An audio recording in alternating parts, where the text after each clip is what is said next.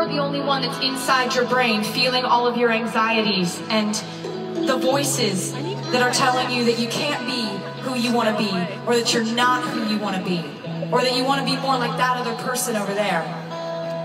Let me tell you, people are mean to each other, but no voices are as mean as our own voices are to ourselves.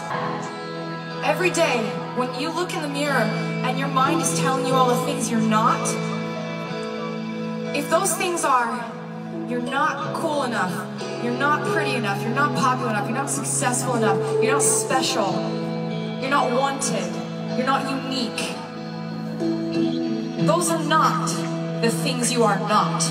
Let me tell you the things you are not, okay? You are not somebody else's opinion of you. That's what you're not. You are not going nowhere just because you are not where you want to be yet.